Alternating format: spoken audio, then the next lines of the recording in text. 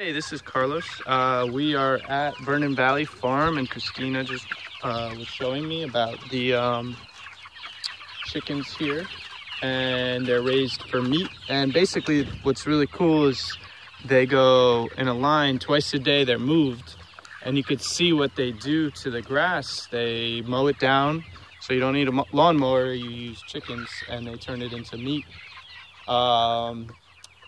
And they do it after the cows were on this field.